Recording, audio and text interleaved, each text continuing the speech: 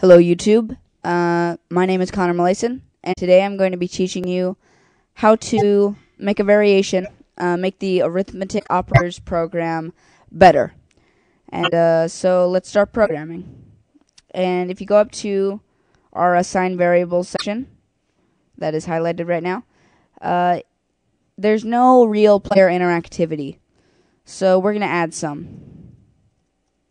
We're going to make this a simple calc program that adds two values together.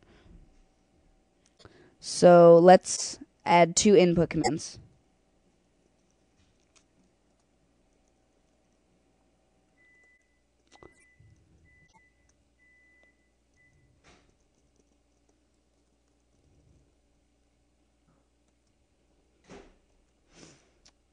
Let's make this variable name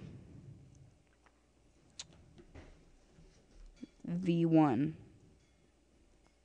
And we're not going to make it a string variable. We're going to make a number variable.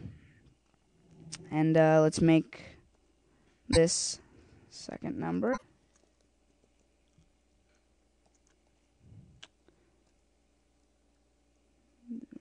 Variable 2. Don't need that comma there. Okay, so what we just did was we made two input commands. The first one asks the user for the first number, and the user types in a number. And the second one asks the user for a second number, and the user types in a second number. And actually, we're not going to call these V1 and 2. We're going to make these A and B. So A and B. And so let's run our program.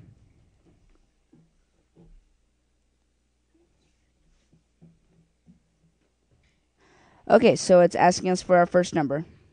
Let's type in 4. Second number, 234. Let's press enter. And it prints our answer, which is 238.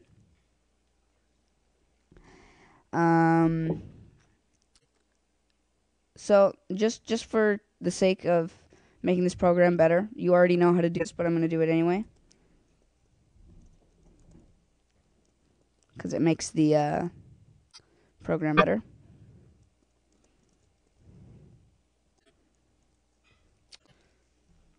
Let's make a print command at the beginning.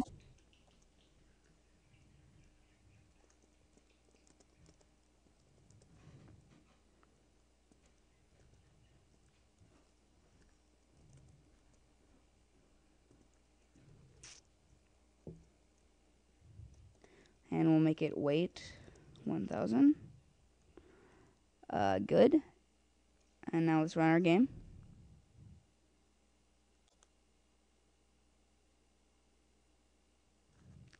Okay, and we can type in our numbers, and it's an 8.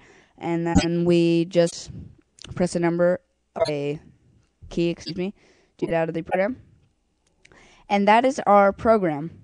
But what you can do is you can change the operator from plus to minus, which would be the dash button.